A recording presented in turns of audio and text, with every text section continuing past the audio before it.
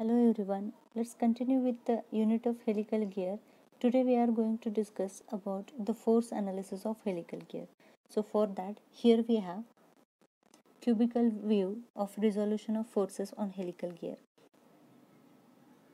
In case of helical gear, the resultant force F at a point of contact can be resolved into three components. One is the tangential, second is the radial, and third is the axial component. So the resultant force F is acting in normal plane, as you can see this plane clearly,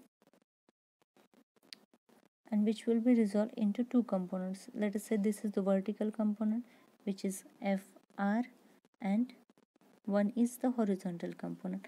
Now as this horizontal component BC further resolved into two components. One is the Ft, that is tangential, and here is the Fa, axial component. Okay, so this plane EDCF is the transverse plane. So this plane is like this, and this plane is the normal plane, that is ABCF. So angle between this transverse plane and normal plane, at here we put angle between transverse plane and normal plane as alpha, that is helix angle. So here we get the helix angle between the transverse plane and normal plane, so it is denoted by alpha. Then this is the normal in normal plane, and this become the tangent at pitch point. So this angle is the phi n, that is pressure angle at normal plane. Similarly, in case of transverse plane, here we get a pressure angle phi t, that angle ECD is the phi t, angle between the tangent and normal, we get that pressure angle phi t. So in this way we get these three forces of Ft, Fr and Fa, axial forces, and the angle between transverse plane and normal plane is alpha. Then here we get, at normal plane we get the normal pressure angle, at transverse plane we get the transverse pressure angle. Let's just take this triangle outside. Firstly EDC, so let me draw. So here we just take outside this triangle EDC. Now this angle ECD is phi t, this DC is Ft, and so this is Fr, EFCT. See, in this plane FC is Fr, so ED is the equal side, so it becomes Fr. So this ED is Fr. So we can able to calculate this tangential force using of torque. So the tangential force equal to tau upon r. So in this way we get the Ft, and by using of this triangle we can able to calculate Fr. So Fr is the front edge, Ft is the adjacent edge. Here we have the pressure angle at transverse plane. So how we can develop the relation for Fr is Fr upon Ft is equal to tan of Ft. So Fr is equal to Ft tan of Ft. This is the equation for radial force in terms of transverse force. Now see this triangle BDC. In that, angle BCD is the alpha. Let's just take that triangle outside BDC. So angle BCD is alpha, and in triangle BDC, see, in this plane BDCH, this CH and BD is equal, so CH is FA, so BD is also FA. Okay, and this DC is already FT, so let's just put here DC is FT and this BH is FA. So by using of this we can find out the relation for Fa. Again, Fa is frontage, Ft is the hypotenuse. So axial force Fa is equal to Fa upon Ft is equal to tan of, okay, so Fa is equal to Ft tan of alpha. This is the relation for axial force in terms of Ft. Now to get a relation between phi t, phi n and alpha, let's just consider this triangle ABC. In that BACB is phi n. Let us take that triangle outside ABC. This ACB is phi n. Okay. And this AB is equal to FR. So AB is FR. AC is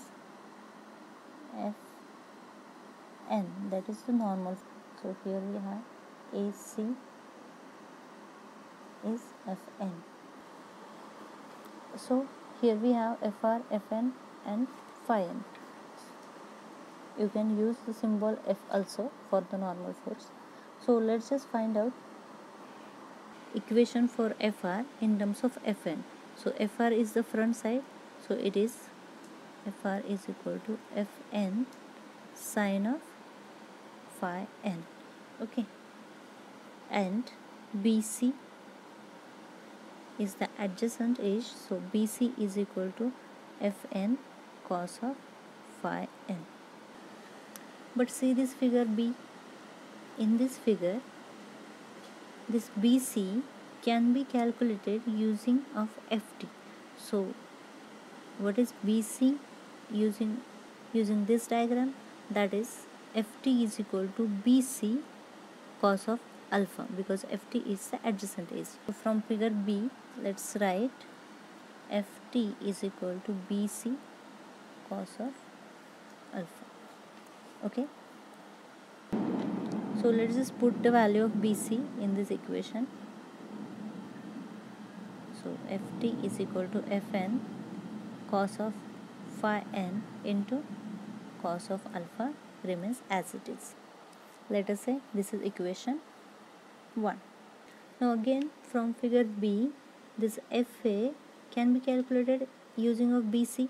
So Fa is equal to BC sine of alpha, because Fa is the front side. So again from figure B, Fa is equal to BC sine of alpha. Again we know the BC is Fn cos of phi n. So Fa is equal to Fn cos of phi n into sine of alpha. This is equation 2. Now divide this equation 2 by equation 1. So we get Fa by Ft is equal to, equation 2 is Fn cos of phi n into sine of alpha divided by Fn cos of phi n, equation 1, into cos of alpha. So this Fn get cancelled. Again cos of phi n get cancelled. Sine of alpha divided by cos of alpha is tan of alpha. So Fa upon Ft is equal to tan of alpha. So Fa is equal to Ft tan of alpha. That we know already. Fa is equal to Ft tan of alpha. Now let us consider Fr is equal to Fn sine of alpha is equation A. So from equation A we can just calculate value of Fn in terms of Fr and sine of alpha. So it is Fn is equal to Fr divided by sine of phi n. So let's just put this value of Fn in equation 1. So let's just write from equation A and 1. One is here, Ft is equal to Fn cos of phi n into cos of alpha. So in this we are going to put the value of Fn. So we get Fr is equal to Ft cos of phi n into cos of alpha into sine of phi n. I'll just rearrange the term. Okay, so Sine of phi n divided by cos of phi n, it is become tan of phi n divided by cos of alpha. Fr is equal to, so Fr upon Ft is equal to tan of phi n divided by cos of alpha. But we know that Fr upon Ft is equal to tan of phi t. So tan of phi t is equal to tan of phi n divided by cos of alpha, or we can say that cos of alpha is equal to tan of phi n divided by tan of phi t. This is the relation between the helix angle and the normal pressure angle and transverse pressure angle. This is the very important relation, comes from force analysis of helical gear.